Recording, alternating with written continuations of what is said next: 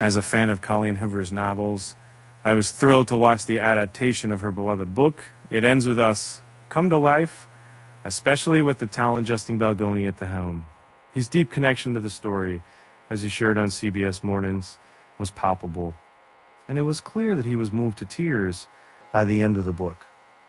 Published in 2016, the novel follows Lily Bloom, a young woman who leaves her home in Maine to pursue her dreams in Boston. There she encounters both love and heartbreak, facing the repercussions of her past and the choices that define her future. Baldoni, who acquired the rights to the book in 2019, initially hesitated to take on the role of Ryle due to concerns about his portrayal. However, after receiving support from Colleen Hoover, he decided to embrace the challenge. Together with Christy Hall, they crafted a screenplay that brought the story to the big screen, with Baldoni stepping into the shoes of her.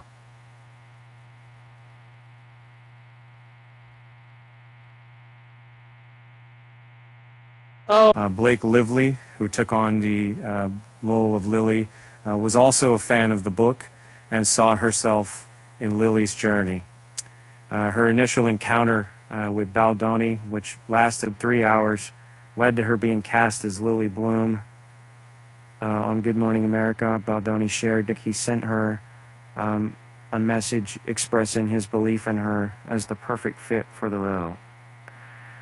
Lively's portrayal of Lily was nothing short of spectacular, and her work as an executive producer added another layer to her involvement in the project. The film, which made Jenny Slate, Brandon Sklenar, and Hassan Minhaj, made an impressive start, grossing $100 million worldwide in its first week, according to THR. However, as the film's earnings grew, so did rumors of a feud between Baldoni and Lively.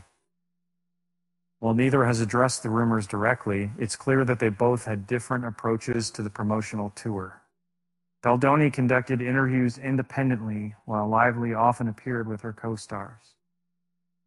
Despite the rumors, there's no denying the talent and dedication of the cast and crew. Drew Baldoni, who juggled the roles of director, actor, and producer, acknowledged the challenges and admitted to sometimes relinquishing control too readily.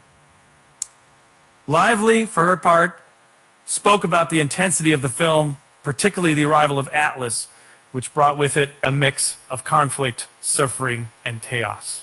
Brandon Sklenar, who played Ryle's friend and rival, spoke highly of Baldoni's skill as both an actor and director, calling the crew exceptional and the atmosphere on set delightful. He also praised Lively's versatility, noting her strength as a woman, and the film's handling of the sensitive topic of domestic violence has been a point of discussion. In interviews, Baldoni acknowledged the criticism and explained that in today's culture, where sensationalism often reigns, it's easy to see why some might perceive the film as glorifying violence. However, both Baldoni and Lively have been vocal about their commitment to discussing and addressing the issue.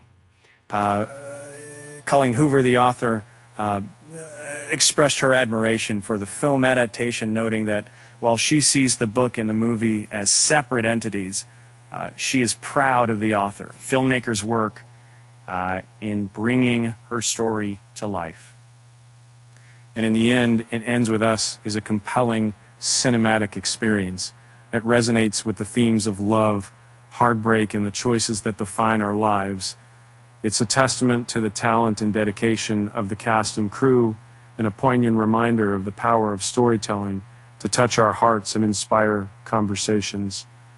With that said, thanks for watching, and until next time, keep exploring the world of stories, but bring us together.